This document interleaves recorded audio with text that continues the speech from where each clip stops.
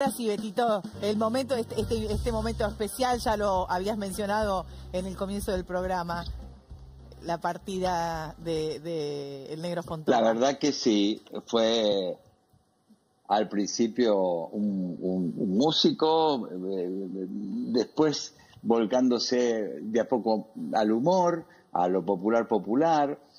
En algún momento fue tanta su popularidad que hoy recordábamos que se había editado un VHS que se llamaba Fontova Presidente, donde había una especie de campaña preelectoral que lo postulaba a él como presidente y todos los famosos de la Argentina diciendo por qué había que votarlo. Me acuerdo, era en esa época tal la popularidad de él. Y por supuesto toda su gestión al lado de Ginsburg, desde Sonia Braghetti a varios personajes que por ahí ahora la gente no se acuerda, pero que también tenían la impronta del Negro Fontova, que él además también producía sus propios sketches y componía los textos y demás. Así que bueno, queríamos recordarlo con este tape que le preparamos con todo afecto. Ya no necesito comerme la papa. Venís de una familia de tu viejo, tu mamá, todos virtuosos, músicos, artistas. Gente así, músicos clásicos. Pero bueno, había toda una locura en mi familia. ¿Y por qué te convocan para esos musicales que había que tener formación? Mira, había todo como una especie de grey hippie. Sí. Andábamos todos dando vueltas y haciéndonos notar en la Plaza Francia, nos reuníamos. Me siento bien, yo también. A pesar de todo, me siento bien. ¿Quién te regaló esas bolas? Me las dio mi padre al nacer.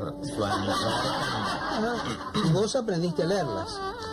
Bueno, de tanto verlas y tocarlas, me familiaricé con ellas y ya entiendo todo lo que cantan mis bolas. Mire esto, tiene derecho a permanecer callado. Yuta, yuta, yuta, yuta, hija de puta. Sos buchón.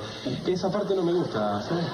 Bueno, disculpame, loco, qué sé yo, no sé, me pintó así, ¿viste? Le pintó. Me gusta ese taco. Y ayer conocí. Mirta Legrand me fascinaba cuando era pendejo. Pero así me calentaba, ¿viste?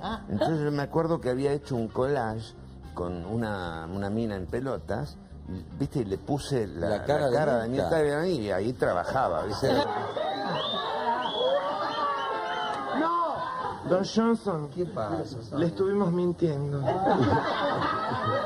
Queremos hacer público nuestro matrimonio. Después de larga ausencia, igual que la calandria que azota el vendaval, y traigo 1000 canciones como leñita seca, recuerdo de fogones que invitan a matear. Felicitar a los que hacen las ediciones de Bendita, porque son lo más, loco. Ay, Jesús, te pido que me des la vida eterna, que me des la vida eterna, que me des la vida eterna. Ay, Jesús, te pido que me des la vida eterna.